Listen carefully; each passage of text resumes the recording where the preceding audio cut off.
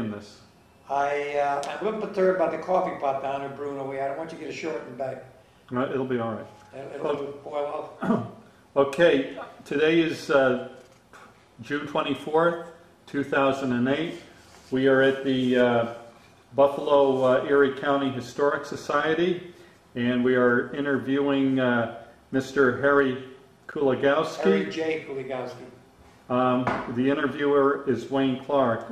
Mr. Kuligowski, for the record, please state your full name and your date and place of birth. Harry J. Kuligowski, 2/15/20, Hamtramck, Michigan. Okay. And whereabouts did you go to school? I've gone through junior high, which is Copernicus, the great astronaut, and then fulfilled the graduation in Hamtramck High. And Hamtramck is named after a French colonel during the colonial occupation forces in Michigan. Okay, and... As a matter of fact, the school is no longer there. As far as I'm concerned, if you've ever seen the Indian on a horse with the tears rolling down his eyes to see as to what happened to his reservation, I happen to be his great-great-nephew, because the city of Detroit today is in shambles. Hiroshima and Nagasaki are in better shape than the city of Detroit is. Okay. Do you remember where you were when you heard about Pearl Harbor? Pearl Harbor happened to be Sunday morning. Just came back from Sunday services in church. Okay. And that was on 2381 Holmes Avenue, Hamtramck, Michigan. Okay. And when and where did you enter the service? Well, my oldest brother was one of the first to go into the service. As a matter of fact, he was with the 8th Air Force, 819 Aviation Engineer Battalion. And he got shanghaied.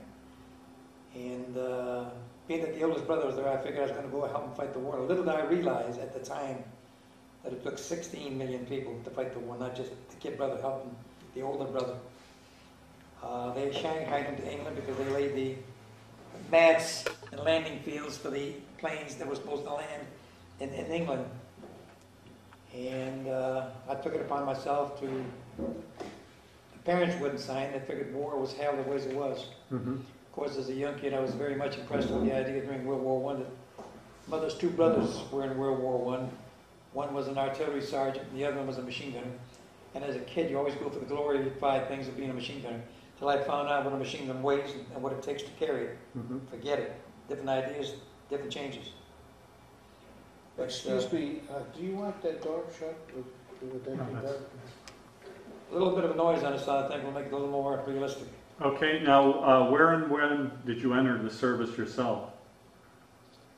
About July 1st, Battle Creek, Michigan, 1942.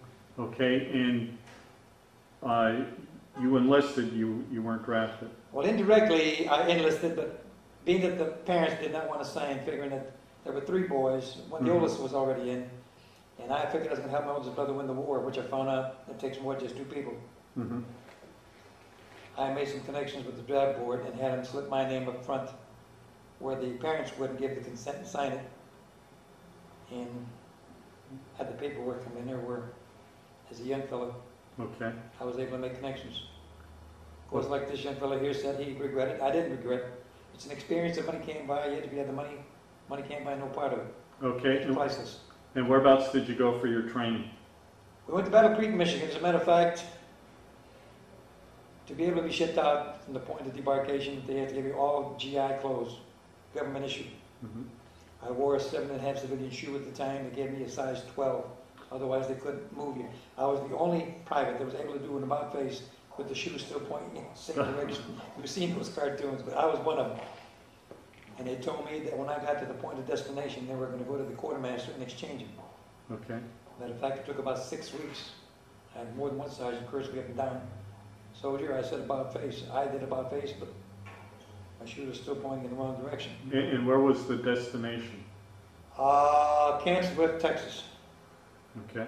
Was that your first time away from home? Well, we did some traveling to New York because my mother originally came from the state of New York. Mm-hmm.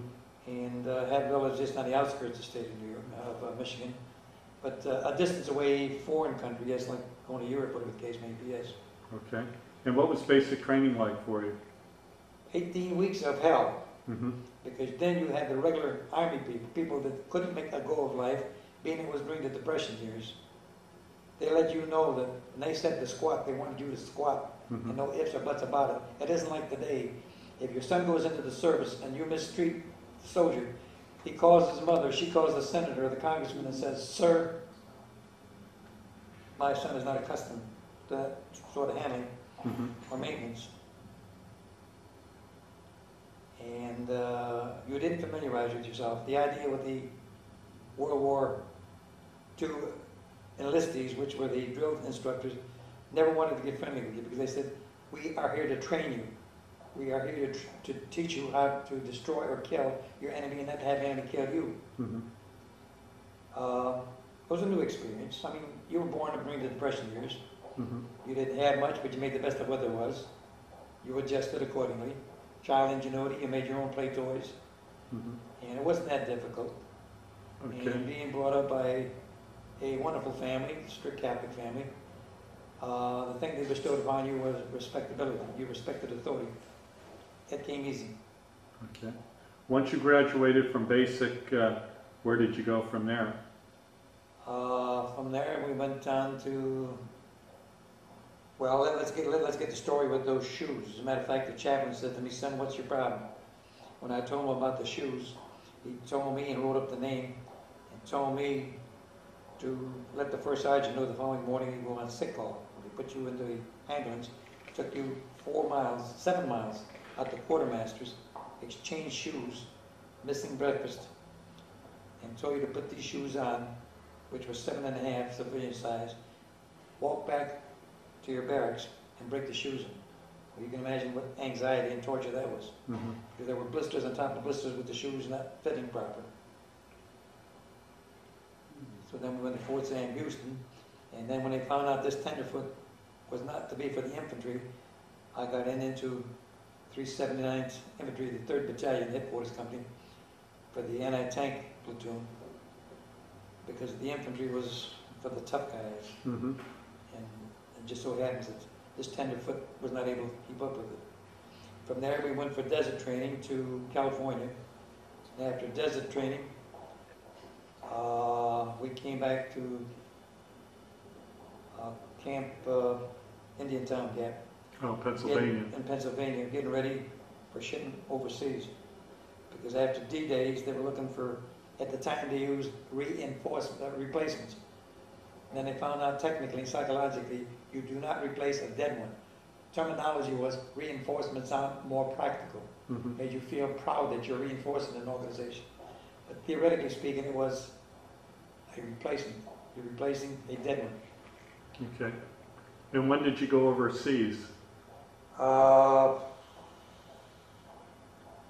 About 2 or 3 weeks after D-Day, and went on the SS West Point. Had some submarines chase us across the Atlantic Ocean. We outran them. Landed in England. Got into one of the stables they had for horses, because England itself, if they had any more troops or equipment on it, it was sank, because the island itself, half of the world, the United States was in England, Mm-hmm. getting ready for preparatory for the invasion of Normandy. And we only stayed there for a short period of time. As a matter of fact, I remember the first V1s and V2s that came over. You're familiar with the V1s, Mhm. V2s? Yep. The majority of people aren't aware of what a V1 or V2 was. I mean, there's a ton and a half of ammunition. You could hear them put, put, put, put, and the next thing when that motor shut off, you knew in a matter of seconds that she blew. Of course, the other thing was there that the English lost an awful lot of soldiers up in England. When they made the invasion of France, Dunkirk invasion, they lost an awful lot of troops there. Mm-hmm. Of course, they were at war for a couple of years before we got in. And also, Chamberlain, or Churchill, was aware of the fact that Hawaii was supposed to have been bombed. But he never let the United States government know about it. This all came out later out in the source of information, because he wanted the United States to be involved in the war. Because the majority of Americans at the time figured World War I was enough. We did not want to get involved in World War II. So we hit St. Lo. You're familiar with St. Lo in Mhm. France. Yep. And After we Now, what unit were you placed in at that point? were still with the 95th Infantry Division, 379th Infantry, 3rd Battalion, Headquarters Company. Okay. And after I got wounded the second time, they figured the war was coming pretty close to an end because we went through the Maginot Line, the Siegfried Line, and we got in onto the Battle of Metz. Are you familiar with Metz? Well, let's go back a little bit to the first time you were wounded. Do you want to talk about how? Not really, because like I say, to me this is pastness. This is something that will not cure or replace any the inconveniences or the unpleasantries that were with it. I mean, it was an artillery barrage. You've seen a lot of these people that were blown to smithereens. Matter of fact, when I use the word reinforcement rather than replacement, the age of 38 was where the majority of the Americans were not taken in after 38 years of age. They figured they were too old for service. Although we did have them come in there with trigger finger missing, and the first thing they'd want to know, what do you do in the event of an attack? Well, there isn't a manual written, technical-wise, that'll tell you what to do in the event of an attack. Practical experience tells you what to do. You know what I mean? Okay. Common sense. Sometimes that does, sometimes it doesn't. If your number's on it, there ain't a damn thing you can do. Matter of fact, we had 2 replacements, or they call reinforcements. One was 38, one was 41 that they brought in as reinforcements. And this one fellow had 3 children. He asked me, what do you do in case of an attack? Well, normally the common sense tells you if the enemy is throwing shells into your end of the combat zone, you move up towards their lines because they're not going to destroy their own troops. As we were talking, the artillery shells burst. This one fellow had his arm blown off. He picked it up and he says, I'm hit. He's trying to put his arm back on. I mean, these things that are unpleasant, you don't want to, you don't want to indulge into it. All right, well... Then the other one, a shell hit him and his intestinal tract fell out. He was trying to pick up his intestinal tracts. He says, I've got 4 children. Help me, you know what I mean? And these things you don't forget. You don't get away with them. It's there, you know what I mean? And then during the course of the time, we liberated Buchenwald, which was a camp, concentration camp. And after what you've seen in a concentration camp, you have a different outlook of what life is all about. It's cheap and different. It's worthless of what they actually did to the human element in Europe. So after I got wounded the second time, as you were trying to ask me for questions, it's so just involved that... well, let me just ask you this. How long were you hospitalized for? we weren't. They put a bandage on you and you stay right at the front line. Because basically the German element was, it's easier to wound a soldier than it is to kill him. If you kill him, he lays dead. If you wound a soldier, it takes 4 or 5 people, the medics, the paramedics, pick you up, aid station, the doctors and nurses. They were using the technology of putting more pressure on the surfaces rather than just destroying them, you know what I mean, kill them. Okay. A dead one talks not. A dead one does not need any assistance. So the idea and philosophy in Germany was, wound a soldier, don't kill him, don't destroy him. So after being wounded the second time, they figured the war was coming to an end. This is when they had trouble with the Germans during the winter months where they're trying to invade Stalingrad, Leningrad, and the Russians came through with all those tanks, the Mink, and drove the Germans back. It just so happened that in the Arlington Forest, one thing I could say is this: the phone lines, the civilian phone lines, were not destroyed. Anybody in France or Germany can pick up the phone and talk to Berlin, Bonn, or anyplace else just by getting onto the phone, Achtung, Achtung, and speak to an officer or a German general and say the Americans are here, the Americans are there, this is what the situation is. I mean, you talk about outlook. We learned all these things after the war was over. As a matter of fact, I enjoy more watching the History Channel, knowing where the hell I was at, what we were encountering, what our ambitions were, and what our commitments were, you know what I mean? Because everything was on a QT, because they didn't want the enemy to know as to what the operations were. So, when this woman was picked up, they brought her into G2, and she was trying to tell them that the Germans were bringing in anywhere from 12 to 15 trains a day from the Russian front. They were getting ready for the Battle of the Bulge. But the Americans sat back and said, the Germans have nothing, it's just a matter of time before the war's going to be over with. Little did they get fooled. You got an 80-mile front down that they came through, and we lost more people at the Battle of the Bulge than we did actually in the invasion of Normandy. And we lost about 3,000 in the Normandy invasion, and they landed at the wrong place. As a matter of fact, there's a standing joke down there where the Americans, where they were supposed to land, didn't land in the point in Omaha where they're supposed to. They landed a given amount of miles away from the point. As a matter of fact, last year they had some of the Americans visiting the Normandy beachhead, and they had some of the English people down there. Some of the Americans were viewing the Normandy beachhead, and they asked the English chap where the American beaches were at Normandy. And they says, you Americans did not know 65 years ago with the land, and you do not know where it is now, do you? It's a standard joke, supposedly. But in reality, I was confronted after the second wound, hit by a sniper. They brought me in to military police. And at the time, they figured the war was coming to an end, and what they were concerned about was to get all these people from the concentration camps to find out their point of origin when they brought them in from Russia, Poland, Hungary, Slovenia. And if you were able to speak the language, like Latin is a basic language for French, Italian, Spanish, Polish, more or less a basic language for Slovak, Czechoslovakian, the Poles, a little bit of Russian. And I was confronted with, would you like to join the CIC, which is a civilian interrogation corps? In other words, they've had thousands and thousands of people in these concentration camps. Mm-hmm. And to get any information from them, they had to have interpreters.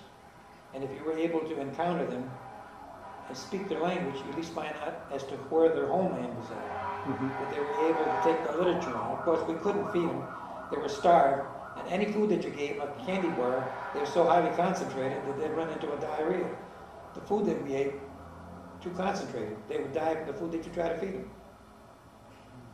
So in reality, you'd have to find out who these people are, where they are. Of course, like I said, after being out to the front line, I got the opportunity to get with military government with CIC. I'd be a fool if I didn't take the opportunity, you know what I mean? Of course, So that's how you got involved with G2. Yeah, that's right. Well, G2 is General Patton. He's the guy that says, go get him. Mm-hmm. His words were, those SOBs aren't worth a dime. He said, the only German is a dead one. He was a general. And then your reality, as you said, about MacArthur being fired, basically he wasn't fired. He was relieved of his duties by President Truman.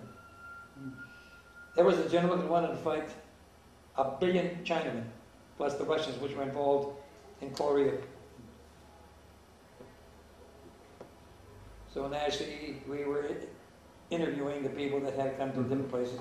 As a matter of fact, when we had a group of people that I had to take back to the Polish border, the Russians would encounter us and stop us at the border and would not let us go any further than that. Of course, the Americans made the mistake too of the invasion money we printed for the American soldiers, and they had the same invasion plate made handed to the Russians. The only difference was we had a dot, the Russians didn't have it. Anything they can put their hands on, they bought anything and everything, any GI clothes or equipment that you had, they would confiscate it. It was our American money that was being backed up by it. Mm-hmm. As a matter of fact, in Czechoslovakia, when I had an interview to do, the Germans did an awful lot of raping in Russia. And the Russians, in turn, are going to do the same thing to retaliate to the German women in Berlin and all. As a matter of fact, when we liberated Czechoslovakia, one of the Russians were trying to rape a couple of women down there. Of course, like a good American and humanitarian, I try to intercede by telling them, hey, back off, man, you know what I mean? And I damn near almost left myself as fertilizer in Czechoslovakia because he threatened me in Russian that he was going to blow my brains out. Do not interfere. Of course, at the time, we weren't aware of the fact that we should have gone into Berlin proper. That's when they had the Berlin airlift, and they only had 20 miles of airlift with our airplanes, and we lost all those planes, and the cost of money bringing in food, milk, coal for the Germans. And as most honorable President Kennedy said, I am a Berliner. That went over big. You remember that statement. And it just so happened then that we had to take people back. I was basically, when the Battle of the Bulge broke out, I was in Luxembourg proper. And that was at 6 o'clock in the morning on the 80-mile front, where the Russians brought in all their equipment and everything else, broke through an 80-mile front.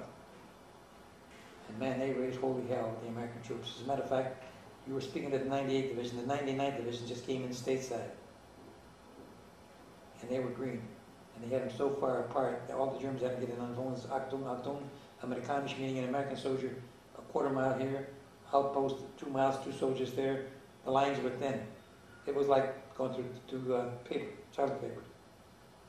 Because they were under the impression, as a matter of fact, the 82nd Airborne gets an awful lot of glory, but in reality, they did go through hell. But the 82nd Airborne were in Paris getting wine dined, laid and tattooed when they were brought in for the Battle of the Bulge. I was in at the Battle of the Bulge deal. As a matter of fact, one thing to this day, if I smell something like meat or flesh burning, I get nauseated.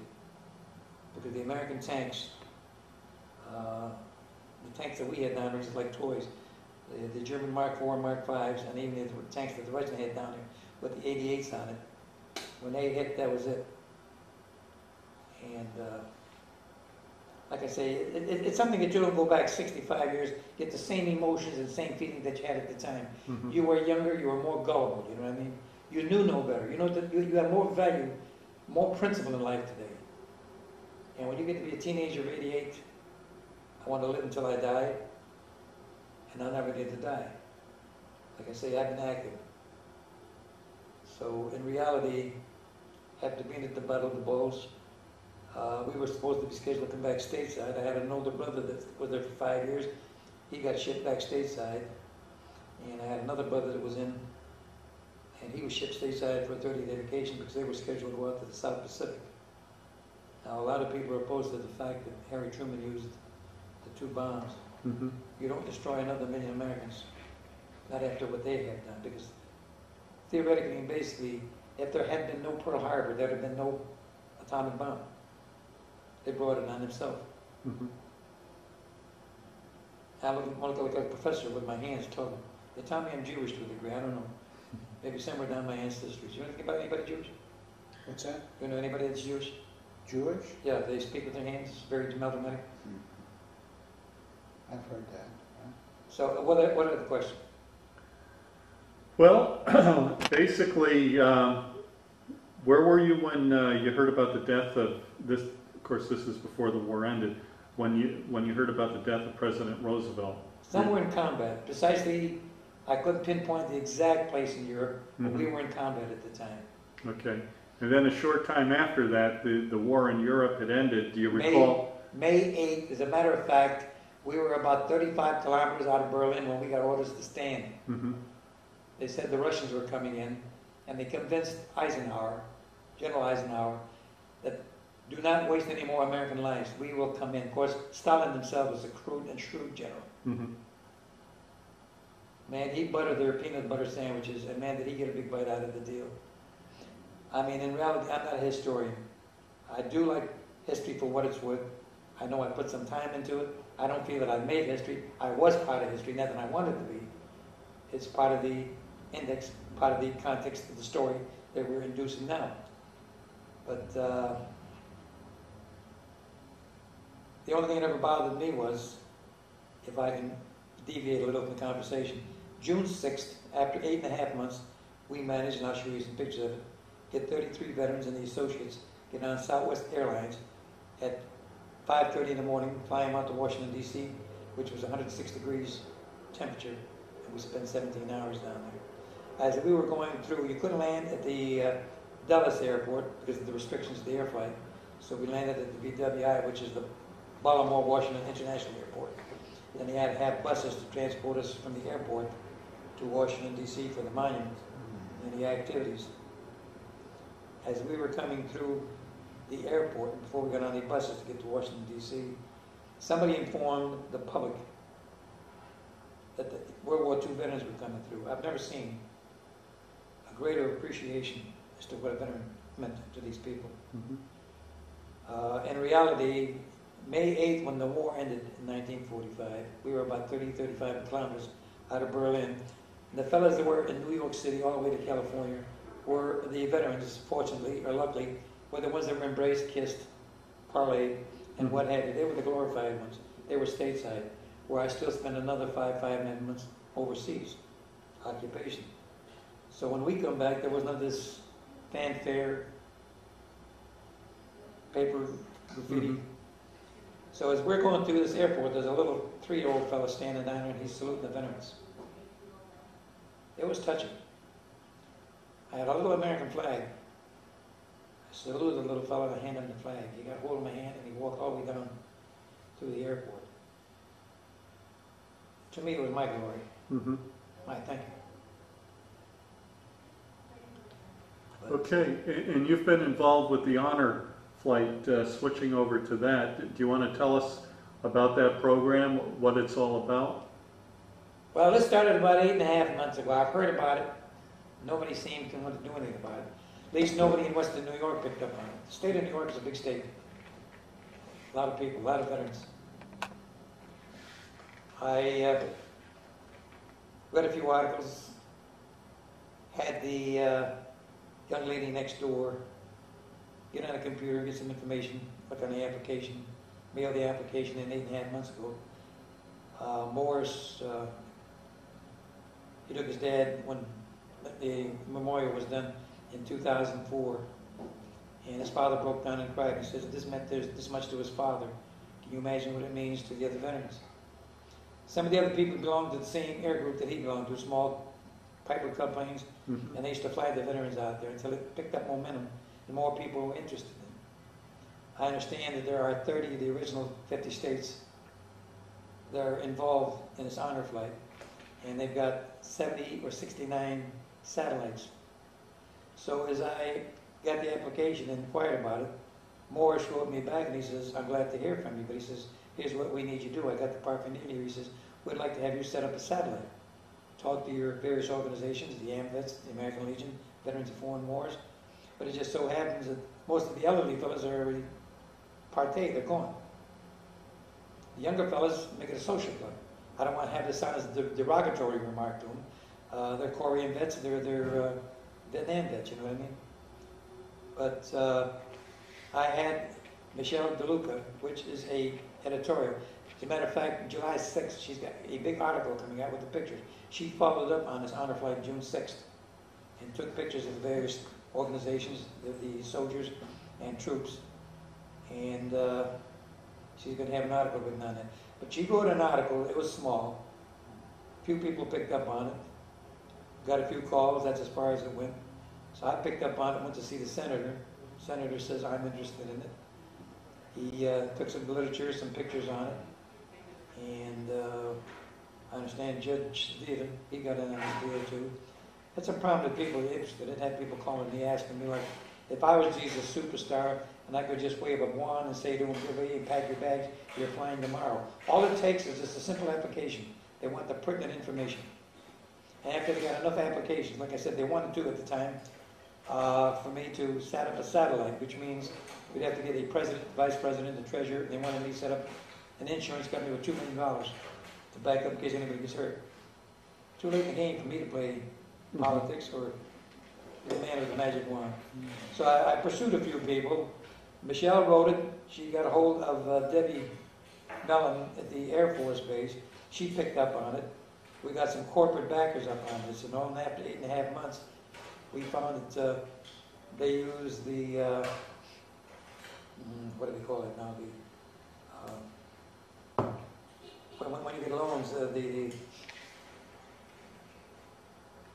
Collateral or? well, actually it's collateral. It's a credit union, basically, because there was no money to back up on it. They had to have backing up on it. They used the Air Force backing from the credit union to get the air flight to get paid for and follow up on all of this. So then we were notified that on June 6th, we were going to fly out of Buffalo Airport. Of course, they had dignitaries down there, and I'm wondering everybody's out there with a hat on their shoulder. I mean, they're in on the limelight. You know, there's such things as dignitary, and there's such things as just political. Yeah. I mean, if you're a senator, of course, our senator, he surprised me. I've never seen a senator push a wheelchair like this one did. Matter of fact, I got some pictures down here to show you after a while. And it went off fine. I was more than pleased. It was a rough day. It reminded me of the good old days of basic training with a full field pack. But it was something I did for the veterans, not so much for myself. I'm not a honor or glory man. I feel the 33 that went down there, and plus the associates that assisted with the wheelchairs, they're willing to go back. And what we're trying to do is, well, the young lady, she passed out in heat exhaustion, so did the other one. We had lost 2 or 3 people. But they tell me out of the original 6,000 applications that were put in across the country, 50 of them that had the applications in, when their time was to travel to Washington, D.C., the good Lord had other plans, and they passed away sideways. As a matter of fact, in our trip, of only 33, I think we lost 3 that never had a chance to make it. So it's a touch and go situation. Nobody guarantees you that you're going to make it. You know what I mean? The important thing is we got to get the applications out. The more applications to get into Ohio, they're able to pick up down. That's the main headquarters. Then they notify the corporate people here in Western New York and have more satellite people to pick up on it. I don't know how many more veterans are left in the state of New York, but if they don't get off their butts, show more enthusiasm, the cake is going to be gone. There'll be no frosting left on it. That's why I'm hoping for your cooperation, courtesy, this gentleman's cooperation. It don't take much to produce these. All they have to do is get on the WW, Honor Flight, or, and let's get the word out. The more applications we get in, the sooner we get the next flight going on. Because after World War II veterans are gone, they want to have these satellites still function. They want to take them out to see the Korean veteran organizations and the Vietnam organizations. Although they do go to see these different organizations and the memorials that are there.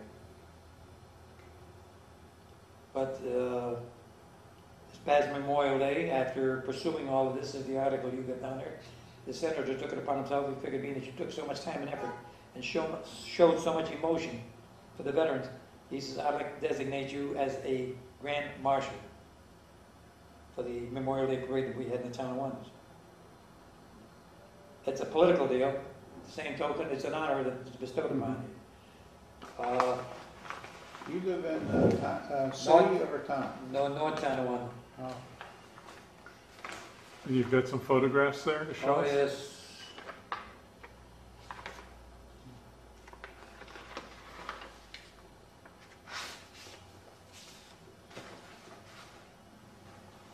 I thought we'd do more by picture, like Confucius says. One picture is equivalent to what? 10,000 words? This is the parade itself. I want you to hold them up in front of you and explain what they are. And I can zoom right in with the camera. Well, these are pictures that were taken by the senator's family.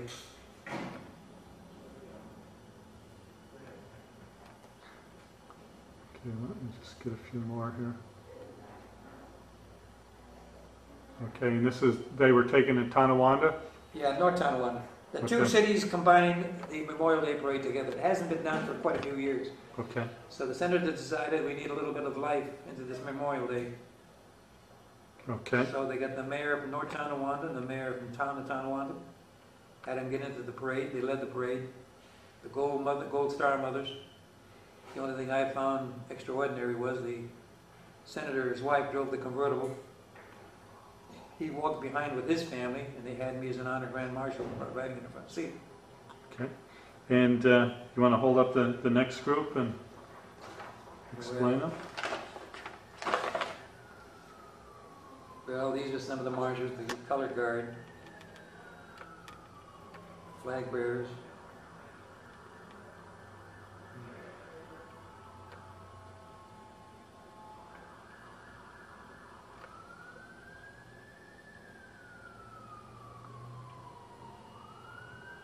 Okay, I see you got difficulty even focusing, which I mean to you that as far as I'm concerned, it's not very important. This is nothing more than another reproduction of the color guard, the honor guard. okay, This is after the parade was over. This is the podium where they had the Gold Star Mothers take the flower, put it down by the wall of merit. And they had a dignitary there from the Navy, which they had a cannon fired at 6:30 in the morning between both cities for the Navy and the Seabees. okay, And then actually the two mayors had a speech in regards to the Veterans Memorial and the Okay. memorial award that's behind. Of course, they asked me for commentary. I was not. This is the picture at the podium. This is the senator with his family. Financial backing.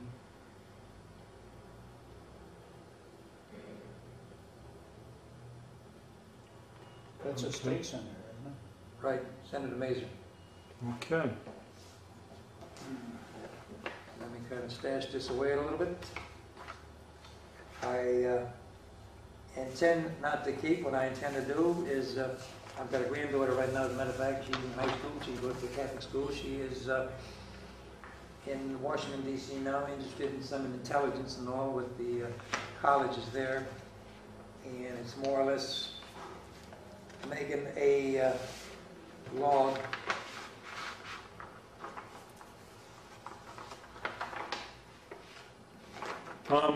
Something I forgot to ask you, Harry. Yes. When were you discharged from the Army? Discharged the last day of 45. As a matter of fact, on New Year's Day, we were riding from Camp Atterbury to Michigan, to the Grand Trunk Railroad Station. And there was a feeling that was pretty hard to digest due to the fact that after being almost gone for 3.5 years, having your family meeting you at the training. It's a different emotion, a different feeling. Now, did the rest of your family members make it home all right from the service? Fortunately, the oldest brother is deceased. As a matter of fact, he's only stateside about 2 years when he was confronted with the aneurysm. Of course, you're familiar with the aneurysm. Sure. The neurosurgeon that wrote 2 or 3 books on his particular case, in the case of the veterans that came back, they didn't know whether he was born with the aneurysm, whether it was because of bombing and concussion to the brain. Mm-hmm. And the first time they brought him in, they shaved his head, cut 2 plugs like you do in a watermelon. And after they opened him up, they found out it was more or less something that was exploratory. They couldn't do much. They sewed him back up. 6 months later, they took him back to the Veterans Hospital. All they could do was give him sodium pentothal. He was conscious most of the time, just give him local. And cut his skull cap from ear to ear and just lay the whole skull cap. And I think he lay down there for about 10 to 12 hours while the doctors were analyzing and diagnosed. They figured if they were going to put a sleeve on the main artery, he would have had a cerebral hemorrhage while he was on the table. So all they could do was sew him up. The only wonderful thing about it was, what is the left side that controls the speech? I think so. Yeah, and I think the right side interferes with your speech. The mind was sharp even after all the surgery. Of course, being that the pressure was there, they had to have perform surgery back on his throat, put a sleeve on that. Of course, because of the pressure, his tongue deviated. He had difficulty speaking. The eyelid would build up with a mucus that they had to wash. And you can't close your eye, you get some foreign matter into it. The eardrum. He's gone through hell for almost 50 years. As a matter of fact, it's about 10 years, it's going to be 11 years this November that he passed away. And after being in England for 5 years, like I say, he went through hell too because of the V1s, V2s, and all the bombers, the crews that he was familiarized with, they lost. So I think they'll get over 2,000, no, was it 24,000 if I'm not mistaken, of the Air Force that they lost. There's a tremendous amount of the Air Force. Matter of fact, that one bomb raid they made down there, what they lost, 60 bombers on that ball bearing raid that they had. 10 to a bomber. There were 600 Air Force personnel. Yep.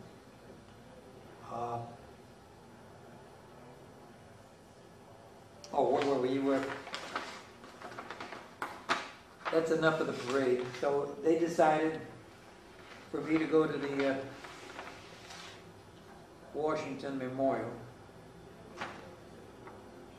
and they had me act as the honorary veteran representing New York State in the memorial. And they had me put the flower on and salute the memorial if you wish to give a picture. Yep.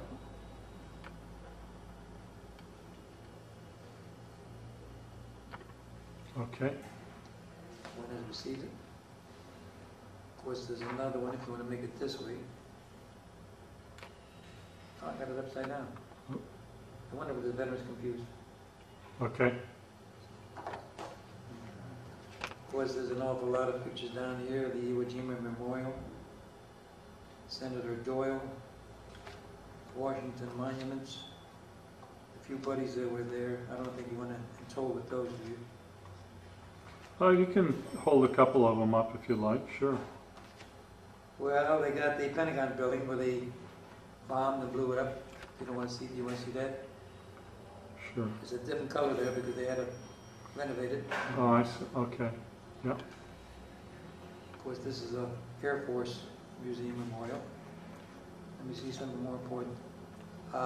This is Senator Doyle, and this is a fellow you're going to probably interview tomorrow, which is Judge Zedita. Judge Zedita is on the extreme left of the picture. Oh, okay. Yep. All right. You recall seeing Jet Sedita tomorrow? Yes. I'd like to have been there with him.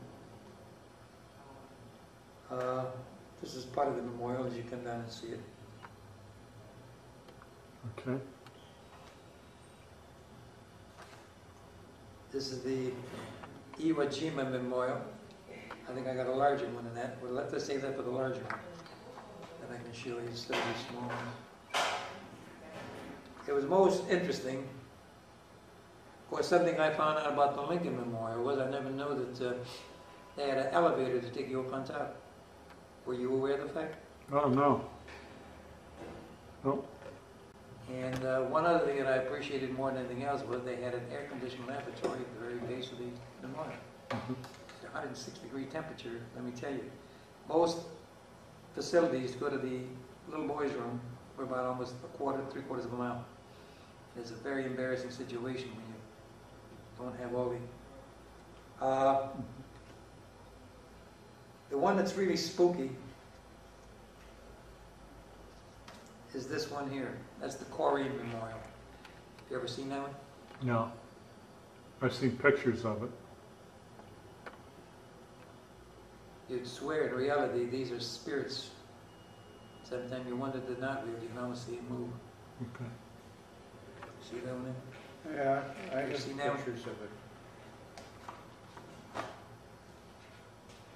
Okay. Harry, have you joined any veterans organizations at all? Besides the honor flight? I belong to the AMVETS, American Legion, Veterans of Foreign Wars. But like I say, the old troops are falling to the wayside. Like General MacArthur said, old soldiers don't die, they just fade away.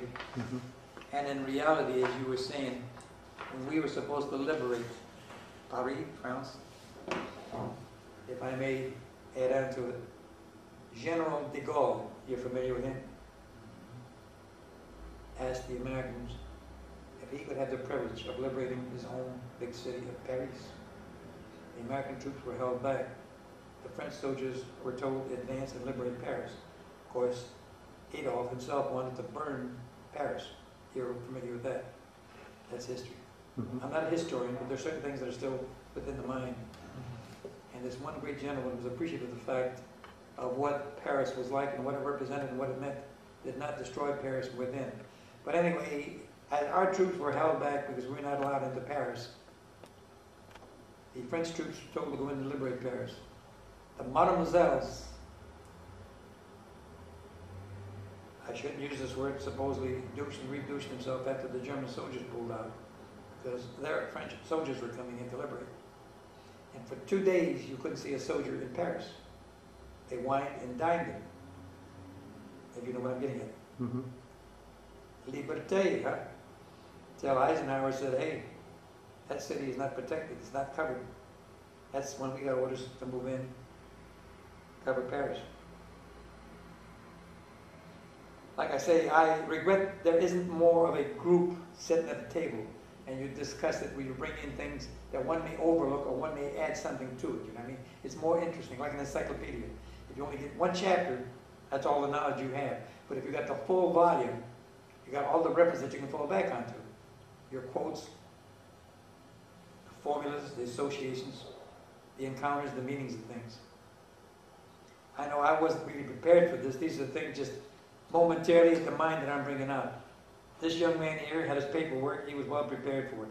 I was going to call in after being, as of 5 o'clock this morning, for my scan and everything else, and they had you on 24-hour fasting. And they give you this barium. I feel like I ate 4 turkeys and 2 steaks. Not that it's food in this, the barium evolving. And literally, if I wanted the glory and the fame that comes with it, I would have spent more time with the secretary, like Kathleen, making notes. That's the proper way to do it. Or in reality, coming up the 5 W's of journalism man would. Well, you did a fine job. Well, not in reality as to what I really had in mind to bring up. But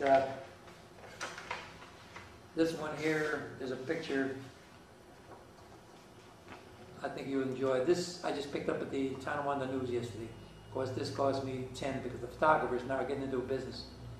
They do not give you a computer printer, which is newspaper. Mhm. If you want a finished copy, there's a little chance to do and make a little bit of do-re-mi. Capisci poi mai rozumiesz? You understand the English language? How many languages do you compete? Just barely English. Queen's English? Mm-hmm. Now, he's going to be glad to get this. I'm going to give it to him. I need this now. You can see the photographer. You know who he favored, don't you? Does that tell you anything? Sure. Can that tell you anything? What do you see on it? You don't recognize me there, do you? Well, I think you're the one who's sitting in the convertible there. Well, All right, well, thank you, Harry. you are Penny. The large ones. Right, the memorials. Okay, yep, pull them up. Let's see. Okay, you will. Jima. Okay, got it. All right. Of course, this is the large one here, too, of presenting the wreath on the memorial. Okay, And this is saluting the soldiers in their surroundings. okay, This one again is the big Iwo Jima with all the veterans at the bottom. And that is Earl Morris, the founder of the organization or the group that's interested in the honor flight. okay, And this one is the photographer from the town of One News figured, let's bring some of your youth back. Why don't you just sit down like a little boy that goes fishing at the fountain and let your mind relax to see what pleasantries you can receive to bring back home. okay. Any? All right, thank you. Righto. Nothing else?